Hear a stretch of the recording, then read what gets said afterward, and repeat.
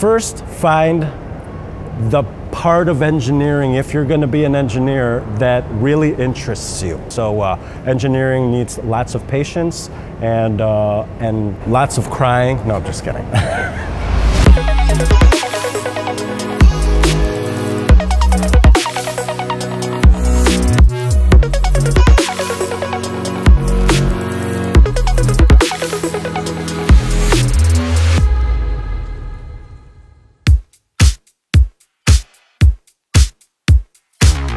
My name is Louis Aguilar.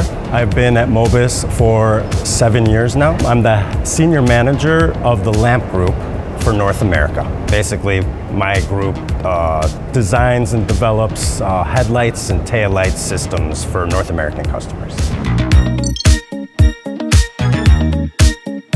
I've been in lighting for a little over 25 years now. North American lighting first, Visteon, a little stint in II Stanley, and then I spent 15 years at Automotive Lighting North America, which is now known as Morelli, and then I came here, so to MOBIS. Yeah.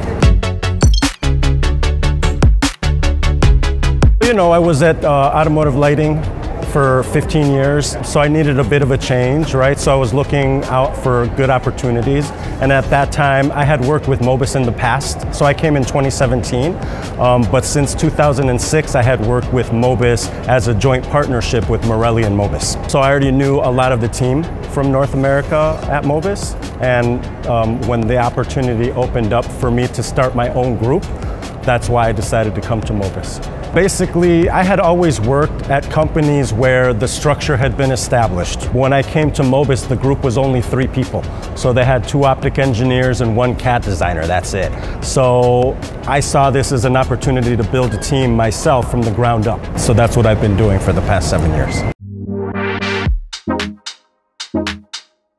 My team consists of 3 major groups: the structure group, the optic group, and the electronic group. The structure group, basically, we have structure engineers, system engineers. They basically take care of the whole system. The structure team also has CAD designers, so we develop the CAD as well.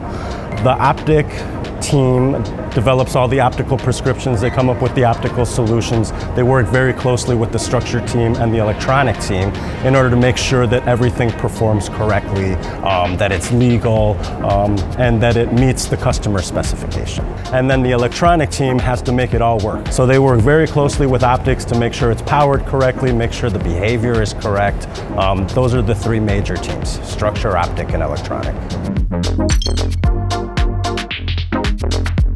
One of the biggest asks from HQ to me was to expand the customer base.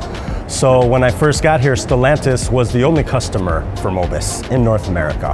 While I've been here, we added Rivian, which is an electric vehicle company in North America. They're based out of California. And we also added Volkswagen. Currently, we're in discussions with Ford and GM. Pretty soon we'll add 2 more customers. So that's, for me, the best achievement.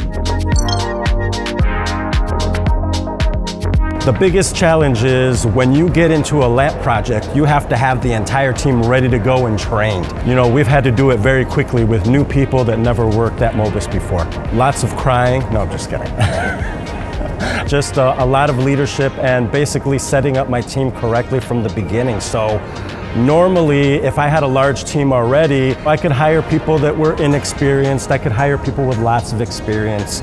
But because I had to hit the ground running, almost everybody in my entire group has more than 20 years in lighting. Some of them almost 30.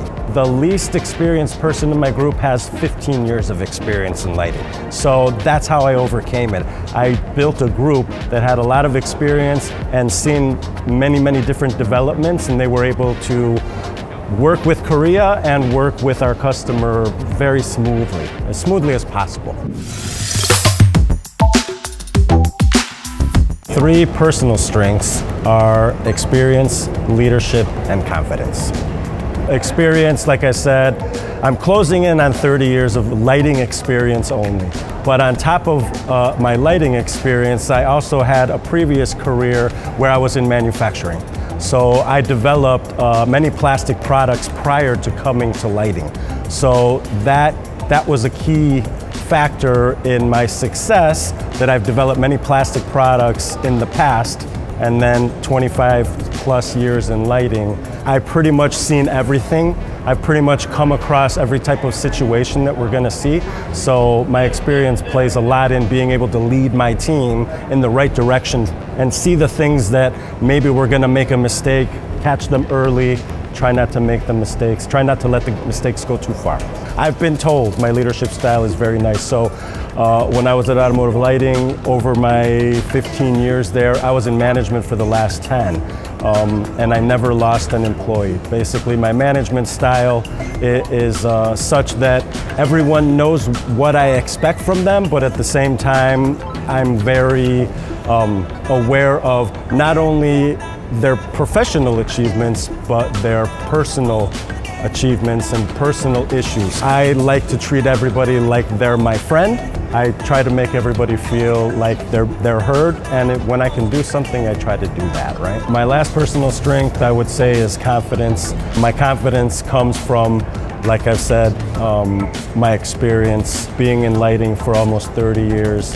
I've come across many different situations where the customer's not happy, where internally people are not happy. Just having the confidence of knowing that no matter what the issue is, we're always going to find a solution, use our experience, use our patience, use our step-by-step process to get through it. Gives me a lot of confidence in lighting.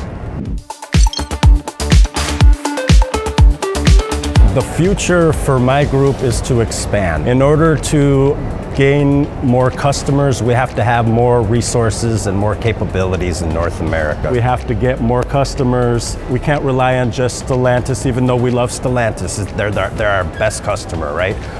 But we have to expand our customer base, win more business. And in order to support that business, we have to grow the group much larger. Yeah. My biggest advice to anybody is first find the part of engineering, if you're going to be an engineer, that really interests you. And at that point, have the patience to put up, 4, 5, 6 years into it to really become an expert. And even if you don't stay in that forever, that expertise that you build from that will just give you that extra step or level up in your next career path. So engineering needs lots of patience and pay attention, right?